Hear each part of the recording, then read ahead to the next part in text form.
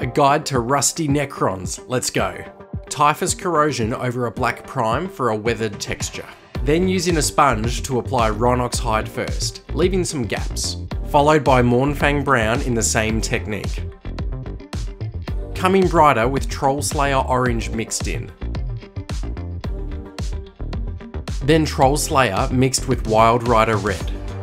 Create some metal scratches with a dry brush. Creating that iconic crystal blade look by slowly blending back and forth light and dark blues, but invert them on the opposite faces of the blade.